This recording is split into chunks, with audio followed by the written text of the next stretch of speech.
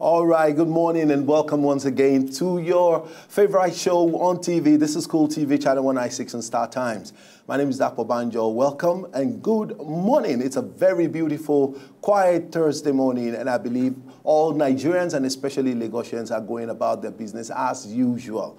Welcome to our studio in Lagos. This is Cool TV, and I have Ishoma Againe with me on the show. We'll be running the show together as usual. Ishoma, good morning. Good morning and How welcome. are you doing today? Good, good, good.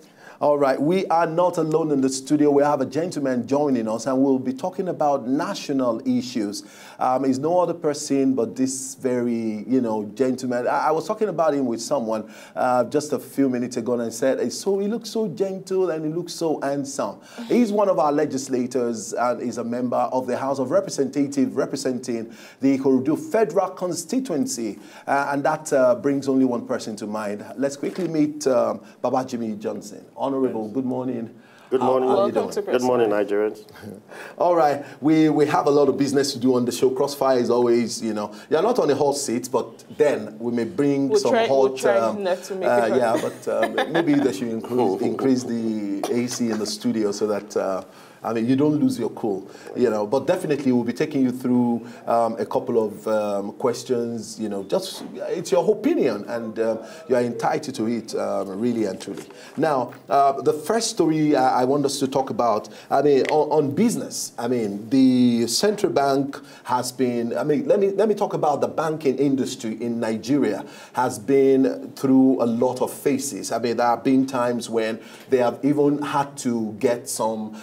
Intervention, even from the federal government, and then the consolidation that have been done over time by one bank acquiring the other one, just to help, consolidate on the activities of the banking industry in Nigeria. Let's take this story. CBN foreign currency policies is killing us. And now this was what the Lagos State Chambers of Commerce and Industry says the biggest challenge they are facing, or the investors in Nigeria are facing. At the moment. Currently, this is the, dislocation caused by the recent foreign exchange policies of the Central Bank of Nigeria. Speaking at the 2015 third quarter press conference, the president of the LCCI, Remi Bello, said the chamber appreciate the challenge of scarcity of foreign exchange as tough choices has to be made, but that the chamber has serious reservations over the policy choices of the CBN in managing the current crisis. He said the CBN should put in place policies that will encourage inflow of forex without necessarily, creating a tolerance for money laundering, adding that the chambers believe this can only be done through intelligence. Now, a lot of things have been affecting investors in Nigeria, and the policies being made by the central bank, affecting grossly the activities of the commercial banks who are responsible basically for churning out loans, to investors and all of that. And then you will also agree with me that, our foreign, Nigeria is not contending very favorably at the moment with, the benchmark of the dollar. Now, but the point is that, let me ask you this question before we go into this story. Do you think Nigeria is dollarized? I believe Nigeria is dollarized. The intervention of the CBN governor, I think, is right because it's an interim measure. Okay. Yeah.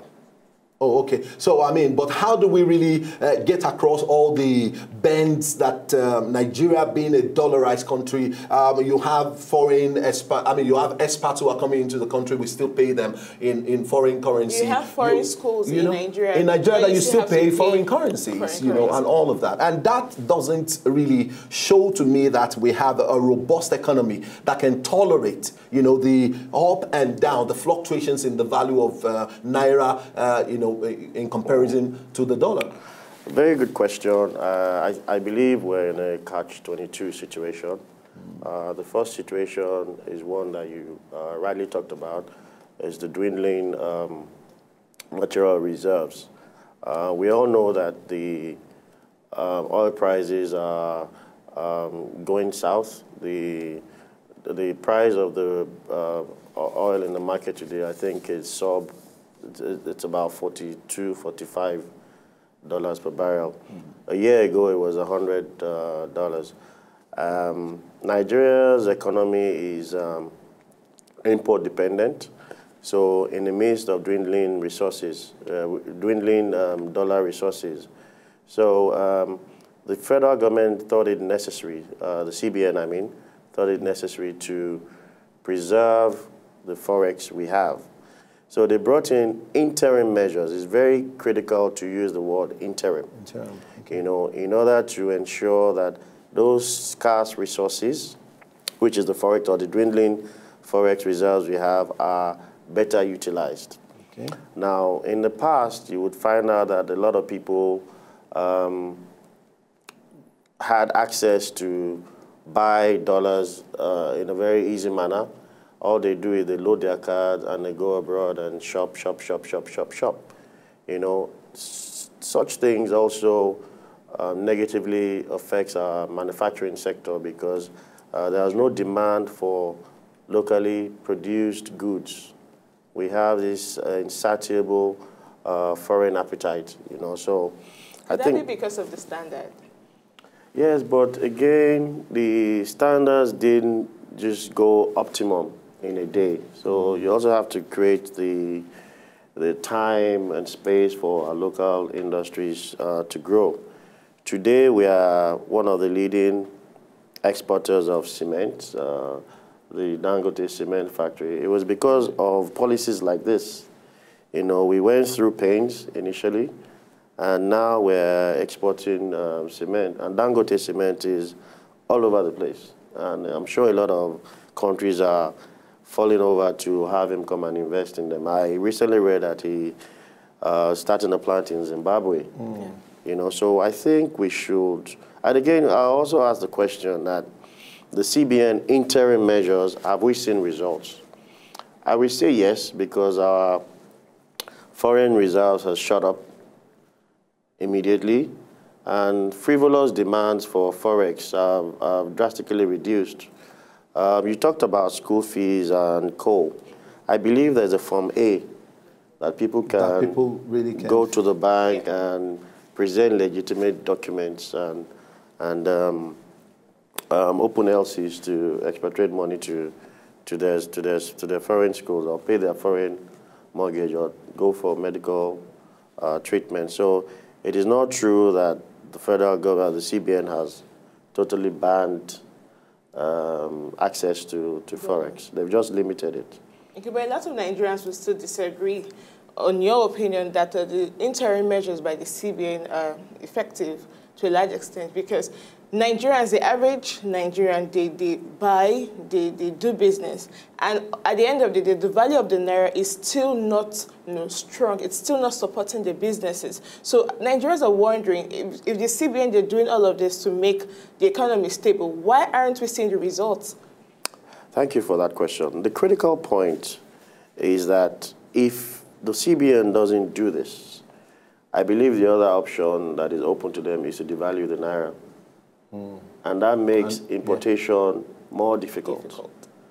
You know, you have to break an omelette to make an egg. So they have to take some. And Nigeria being, a very grossly described as an exporting nation. Exporting or importing? Importing nation, yes. Sorry. Yeah. Makes that really very difficult. Yes, it's extremely difficult. So my message to Nigerians is that I'm sure that this government is listening to them. They feel their pains, and in the fullness of time, appropriate policies will come in place that will make Nigeria happy and importers happy. Because before the phone lines start buzzing, now you said at the fullness of time, I'm very sure some of our viewers will be wondering how long. Should we wait for the next 4 years? Since we're still waiting for ministers, for us to have a minister. Since we cannot evaluate the president, you can't put a since we can't evaluate the president, in his 100 days in office, so we have to wait for 4 years. What do you mean you can't evaluate the president in his 100 days in office?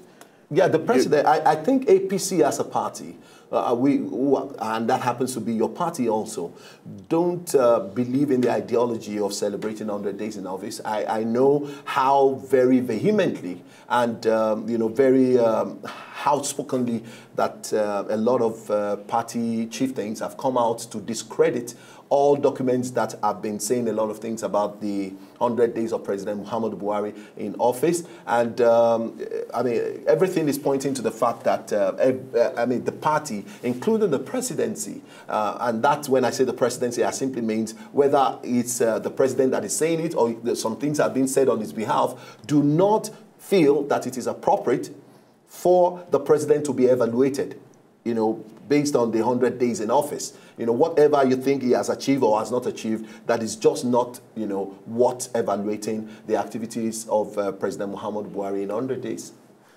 I don't believe the party doesn't want people to evaluate the president, but I believe what the issue is with the 100 days. The president is working, and he works quietly.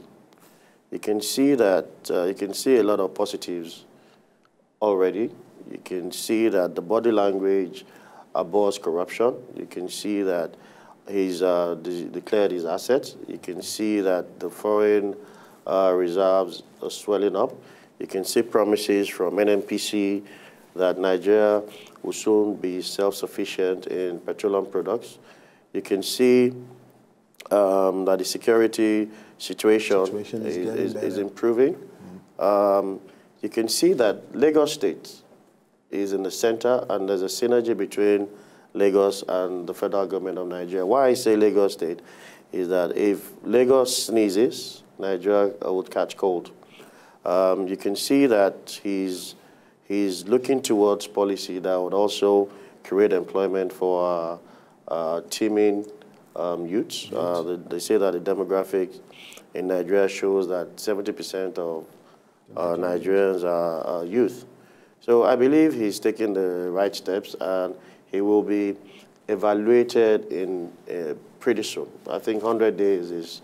Okay, we may need to just move on here. Now, a lot of people, you know, watching us may be wondering, okay, I mean, aside from the fact that we have introduced you as a legislator, a member of the House of Representatives, and we have also told as many people who are watching us, you represent, you know, the Ikorodu Federal Constituency. But as a matter of fact, I want us to quickly take a look at a very interesting background. I mean, somebody told me before we came into the studio, he's such a gentleman, what is he doing in politics? Why are you in politics? I mean, does that mean politics in Nigeria is not made for gentlemen? I mean, why, in the first instance, why and how did you get into politics? My great-uncle, Otuba T.S. Benson, was the first Minister of Information and Broadcasting in Nigeria. And my father was probably one of the closest people to him. So I was born into politics. I always say to some of my friends that at my early age, I met Awolowo, I met the great Zik of Africa, and many of those political titans of the days of yore. So also, I'm a lawyer. Then in school, funny enough. You love government? I love government, yes. I got an A1 in government. Fantastic. Then I studied law, you know, and if you look at most successful politicians are lawyers, you know, look at Awolowo. Oh, that simply means that is extending Obama. Very seriously to Barrister. She's a gentleman at the bar too. Look at Awolowo, look at Obama, look at, name it, a lot of the that's correct. Good politicians. Yeah, no, I read about Otumba T.S. Benson's anti-incidents when it comes to politics in Nigeria. And I remembered an account that says, okay, as at that time we have the Yorubas, the Igbos, the Hausas. When he contested, you know, under the Ikorodu constituency back in the day, people voted him MS at a particular point in time, not even minding that he's actually from a Yoruba race. So I think to a very large extent he's created a very good platform for the Bensons to letting people know that politics transcend, you know, clans and creed and tribes and tongues, and that, I mean, we can have a very fair and free environment when it comes to electing people into office. Now, no. Yeah. On that note, now I want to ask you a question. Based on some of the things you mentioned. Now, politics should be all-inclusive. I mean, all-inclusive in the sense that we should have a balance, those from wealthy backgrounds and those from humble backgrounds. But over time, we've seen in Nigeria that it's probably those from the wealthy backgrounds that have access to be known in politics, while those who want to go into politics but from the very humble backgrounds, they do not have the funds to throw about, to help project their political career. Do you think money politics is still so strong in Nigeria that just from humble backgrounds cannot have access to such positions to also contribute their own quota? Yes, I must say that the introduction of the PVC in the Nigerian political space has been a game changer. The last elections we had in our great party, the APC, the primaries, which is a way whereby candidates emerge, had to do with how many mileage or how nimble and robust the candidate's strategy is. I would say that I didn't win the party election based on my name. Okay. I won the party primary because I worked very hard. But that still needed money. You needed money to do that to work. Yes, again, yeah, that is what we should also sort of introduce into politics. You must have achieved something. You must have a network, because I believe in the philosophy that success is a collection of relationships. Sure. So if you have a lot of relationships and you've been good to people, you should be able to tap into that. You could have relationships in different areas or different spread. So yeah, if you can tap into that. Yeah, I read one of your reports some time ago, and you were emphasizing about building relationships. And I think your words were like, my sojourn at the LSTPC gave me an opportunity to actually meet a lot of people. That's right. And that really formed, your network. Of, That's right. And, as the saying goes today, that your network is actually a function of your net worth. That's right. So how strong your network is determines what you're worth eventually, and all of that. Now, because of the peculiarity of the show today, I think it's just high time we begin to flow into talking about, you as a member of the House of Representatives, and we can, while we still, talk about issues that borders around politics in Nigeria, we may need to start narrowing down to your constituency and some of the work that you have done. Today's show is to help all legislators out there that you can actually be a part of our country, because what we have seen, over time has been people that we voted in as representatives, and they go out there, and that's the last time you see them. But I've seen a couple of things, and we'll be bringing a couple of reports, that we'll be talking about. So, did you like what you just saw? I know you did. It's very simple. If you want to see more, just subscribe to our channel right now.